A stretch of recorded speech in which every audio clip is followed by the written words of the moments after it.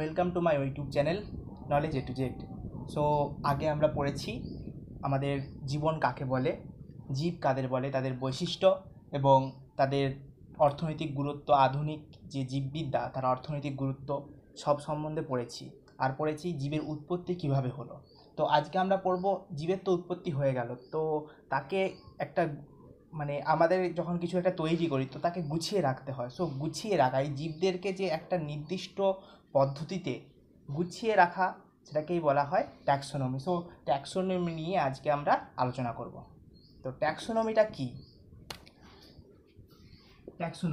Taxonomy কথাটি এসেছে দুটি ওয়ার্ড থেকে, সেটা হচ্ছে ট্যাক্সিস এবং নোমোস। ট্যাক্সিস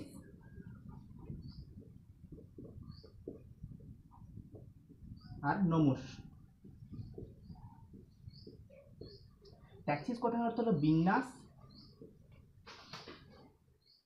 আর নোমোস কথার অর্থ হলো বিধি। বিন্যাস বিধি কে ভাই? বিন্যাস বিধি কি আবার? তো বিন্যাস বিধি বলতে গেলে আমি অন্য ভাষায় বোঝাবো সেটা হচ্ছে তোমরা দোকান যাও, দোকানে গিয়ে দোকানদার টাকা পয়সাগুলোকে কিভাবে রাখে। তুমি যা টাকা দিলে তাকে, হয়তো 150 টাকা দিলে, সে কিভাবে রাখলো? তার একটা বাক্স থাকে, এখানে থাকে তার টাকা, এভাবে তাদের ভাগ থাকে। এখানে থাকে 1 টাকা, এখানে 2 টাকা, 5 টাকা, 10 টাকা, এখানে 10 টাকার নোট, এখানে 20 টাকার নোট, আর এখানে 500, 2000।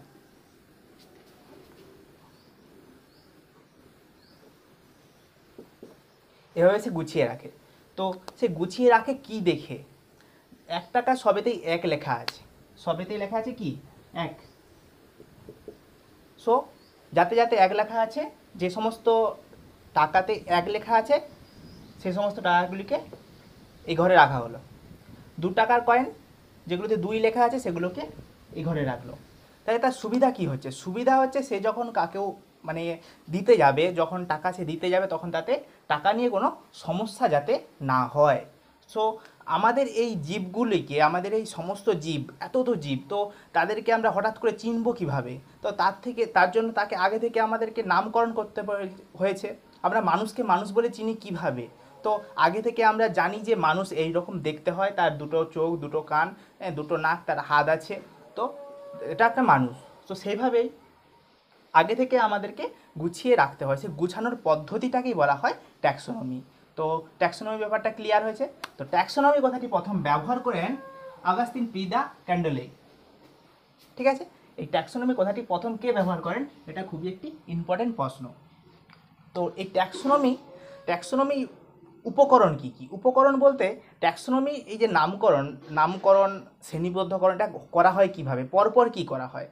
তো প্রথম একটা নতুন জীব দেখলে, তো জীব দেখা হলেই তো তারা নামকরণ করে দেওয়া যায় না, আগে দেখতে হবে সেটা কোন ধরনের জীব। তো ধরো তুমি একটা কুকুরকে দেখলে তুমি, কুকুর হয়তো একটা অন্য ধরনের কুকুরকে দেখলে, সো তুমি সেই কুকুরটাকে কখনো দেখোনি, হয়তো বুলডগ দেখলে, তো সেই কুকুরটাকে তুমি কখনো দেখোনি, তো হঠাৎ করে তুমি তো এটা বলে দেবে না বাঘ বলে, তো তুমি এটাকে কুকুরই বলবে। কেন? তুমি দেখলে যে না, কুকুরের মতো দেখতে, কুকুরের মতো জিভ বের করে আছে, সো এটা একটা কুকুর। ঠিক আছে, তো প্রথমে কি করতে হয়? শনাক্তকরণ। তুমি ফার্স্টে কি করলে?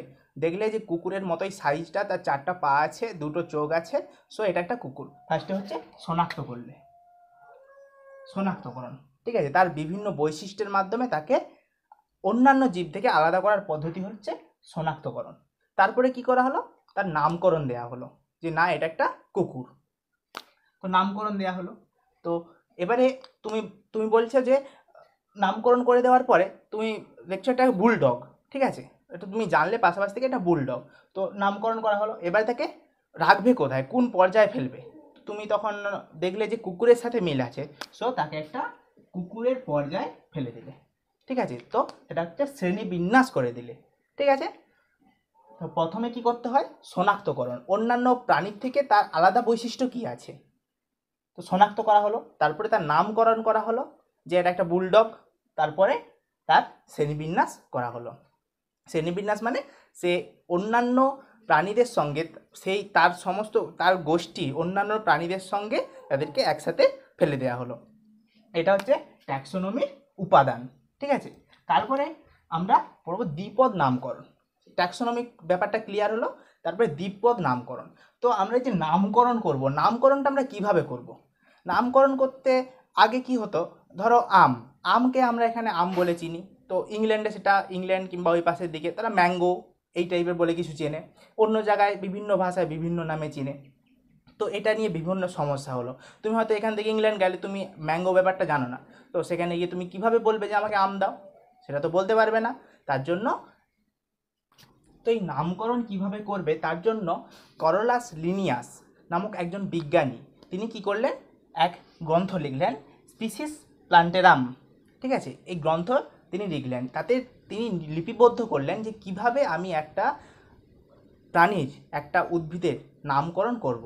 ঠিক আছে, সেই নামকরণ করার পদ্ধতি তিনি সেই গ্রন্থে লিখলেন। তো নামকরণ আমরা যেমন জানি, মানুষের বিজ্ঞানসম্মত নাম, বিজ্ঞানসম্মত নাম মানে ওই নামেই গোটা পৃথিবী তাকে যেটা নামে চিনে সেটা হচ্ছে বিজ্ঞানসম্মত নাম। ঠিক আছে, মানুষের বিজ্ঞানসম্মত নাম কি? Homo sapiens sapiens. ঠিক আছে, আধুনিক মানুষের বিজ্ঞানসম্মত নাম হচ্ছে হোমো সেপিয়েন্স সেপিয়েন্স। তো তিনি দ্বিপদ নামকরণ করতে গিয়ে তিনি কয়েকটা রুলস দিলেন। সেই রুলসগুলো কি কি? সেই রুলসগুলো হলো, 1 নম্বর, দ্বিপদ নামকরণ ইটালিক ভাষায় লিখতে হবে, যখন ছাপা হবে, ছাপার অক্ষর হবে ইটালিক। ঠিক আছে, 1 নম্বর। 2 নম্বর হচ্ছে তুমি যখন পরীক্ষার খাতায় লিখবে, তুমি ভাবছো আমি বাঁকিয়ে লিখে দেবো, তো সেটা কখনোই সম্ভব নয়। তোমাকে লিখে তার নিচে আন্ডারলাইন করতে হবে। তোমার গণের নিচে আলাদা আন্ডারলাইন আর প্রজাতির নিচে আলাদা আন্ডারলাইন। যেমন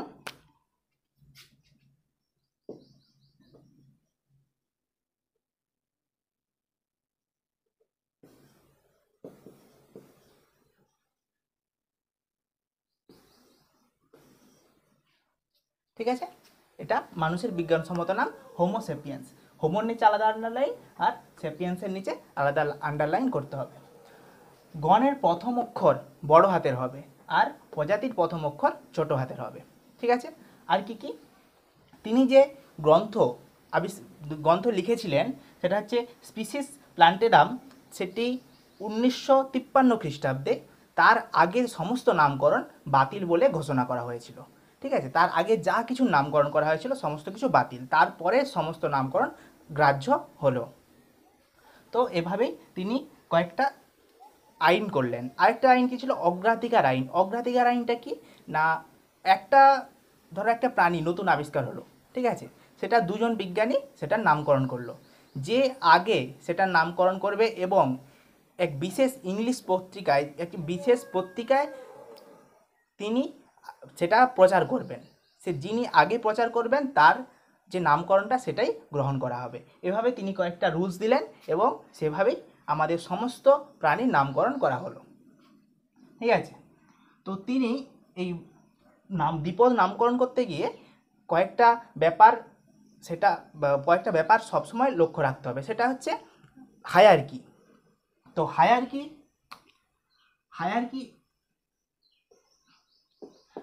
হায়ারকিটা কি? ট্যাক্সোনমিক হায়ারকি হচ্ছে কোনো এক প্রাণীকে তার বৈশিষ্ট্য, তাদের সিমিলারিটি এবং ডিসিমিলারিটি, মানে তাদের সাদৃশ্য এবং বৈসাদৃশ্যের অনুসারে তাকে এক নির্দিষ্ট গতানুগতিকভাবে সাজানো, নির্দিষ্ট নিয়ম অনুসারে সাজানো, সেটাকে বলা হচ্ছে, সাজানোর যে পদ্ধতি সেটা হচ্ছে হায়ারকি। ঠিক আছে, তো হায়ারকিতে কি কি থাকে? প্রথমে থাকে রাজ্য, পর্ব, শ্রেণী, বর্গ, গোত্র, গণ, প্রজাতি। ঠিক আছে, তো রাজ্য কয়েকটা পর্ব নিয়ে যেটা তৈরি হয় সেটা হচ্ছে রাজ্য। সেভাবেই কয়েকটা প্রজাতি নিয়ে তৈরি হয় গণ। ঠিক আছে, যেমন মানুষের ক্ষেত্রে রাজ্য অ্যানিমেলিয়া, গণ হোমো আর প্রজাতি সেপিয়েন্স। তো আমি একটু আগে একটা জিনিস বললাম যে আধুনিক মানুষের বিজ্ঞানসম্মত নাম হোমো সেপিয়েন্স সেপিয়েন্স, আর আমি আবার এক্ষুনি বললাম মানুষের বিজ্ঞানসম্মত নাম হোমো সেপিয়েন্স। তো তাহলে মানুষ আর আধুনিক মানুষ কি আলাদা? তখন বিজ্ঞানের ভাষায় সেটাই বলা হচ্ছে যে আধুনিক মানুষ আর মানুষ দুটো আলাদা। তো আধুনিক মানুষ আর মানুষ কিভাবে আলাদা হলো?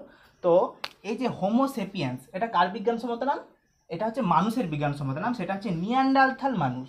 নিয়ানডারথাল মানুষ, ঠিক আছে, নিয়ানডারথাল মানুষের বিজ্ঞানসম্মত নাম হচ্ছে হোমো সেপিয়েন্স। তো আধুনিক মানুষের বিজ্ঞানসম্মত নাম হোমো সেপিয়েন্স। তাহলে হোমো সেপিয়েন্স সেপিয়েন্স সেটা কিভাবে হচ্ছে? তখন তিনি বললেন কি প্রজাতির সঙ্গে আরেকটা যোগ হবে, সেটা হচ্ছে উপপ্রজাতি।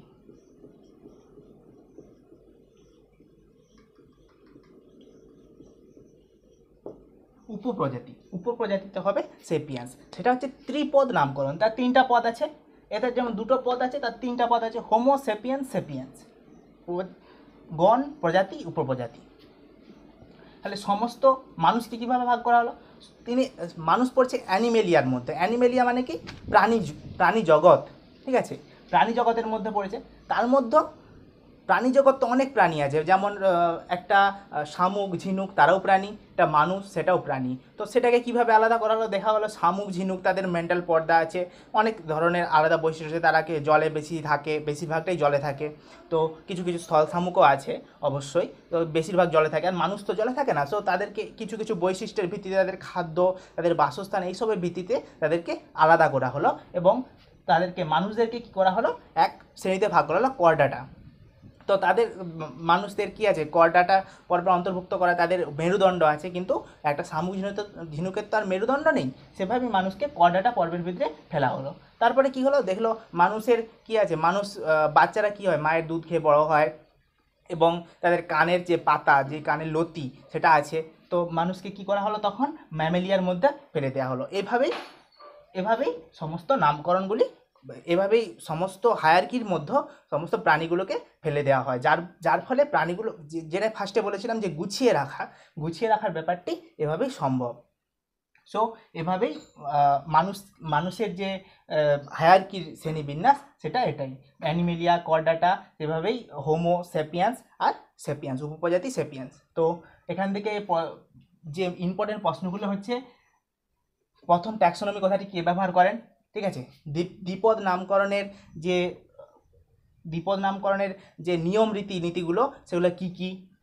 ঠিক আছে, সেটা হচ্ছে প্লিসিস প্ল্যান্টেরাম গ্রন্থটি কার লেখা, কিংবা ক্যারোলাস লিনিয়াসের লেখা গ্রন্থটির নাম কি? ঠিক আছে, আর শ্রেণীবিন্যাসের গুরুত্ব কি? শ্রেণীবিন্যাসের গুরুত্ব এটাই যে কোনো একটা প্রাণীকে আমরা দেখলে অন্য প্রাণীর থেকে আলাদা করতে পারবো এই শ্রেণীবিন্যাসের মাধ্যমেই, অন্যান্য প্রাণীর থেকে আলাদা করতে পারা। তারপরে কোনো একটা প্রাণীকে দেখলেই আমরা চিনতে পারবো, মানে তার সমস্ত বৈশিষ্ট্য দেখে বুঝতে পারবো যে না, একটা হয়তো প্রাণী দেখলাম, সেটা হচ্ছে ম্যামেলিয়া, সে একটা বাচ্চা তার মায়ের দুধ খাচ্ছে, তো আমরা বুঝে নিলাম এটা একটা ম্যামেলিয়া, মানে এটা স্তন্যপায়ী।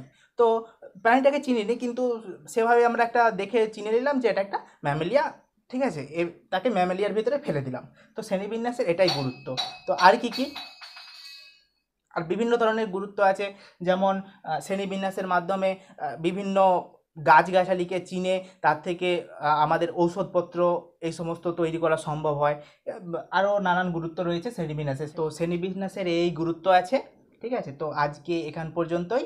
আর যদি এই ভিডিওটি ভালো লেগে থাকে, এই পড়ানো যদি ভালো লেগে থাকে, তোমাদের যদি কিছু উপকার হয়ে থাকে, তো প্লিজ একটা লাইক করে দিও, আর পরের ভিডিওগুলি পাওয়ার জন্য আমার চ্যানেলটি সাবস্ক্রাইব করে দিও।